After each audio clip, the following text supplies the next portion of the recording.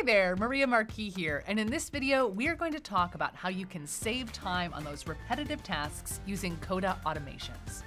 So here I've got some companies and some contacts, and I want to sort of automate my work so I can focus on what really matters, the strategic stuff. I'm going to automate a few things, and I'll start by going right up here to the little gear menu and choosing automations. Automations operate by creating rules. In other words, when this happens, do this. I'm going to add a new rule by clicking right here. And now I decide which of the triggers I want this to pertain to. Is it when a row is changed? Is it at a certain time of the week or the day? Is it when a form is submitted? Or is it when a webhook gets invoked? In this case, I'm going to choose when a form is submitted because I have a new contact form that we're using. Then I can choose the table. It's the contacts table that the form is going into. Now I can decide, are there certain times when I want this automation to move forward versus not? If so, I can add a condition. So if the result from step 1 is a customer whose name starts with A, then the automation should go forward. Whatever my rule is, I'll just pop it right in there. Then I decide what should happen as a result.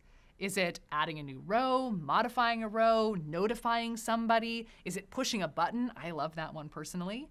Or is it refreshing or resetting something? Lots of options here to take that action on your behalf. And if you have any packs installed in your dock, you'll see a whole bunch of other actions that are according to those as well. So this happens not only here in Coda, but can impact different things outside of Coda too when you have that pack connection. Now, if 3 steps is not sufficient, if you need more, right? You could do that just by clicking right here on this little plus to add as many and then steps as you need. Now, if you're not quite ready for prime time, notice there's this little test rule button. This is your opportunity to run that automation and make sure that it's doing what you expect before you make it go live. So feel free to use that to make sure everything's exactly perfect. When you're ready, like, yes, this automation, I'm ready to have it go. Let's turn it on. Just go right up here, toggle it on, and now Coda's going to take care of all that repetitive stuff for you. And if you ever need help, you're trying to build an automation and you're not quite sure where to go, please feel free to reach out to us. We're always here to support you. Have some fun, and I'll see you next time.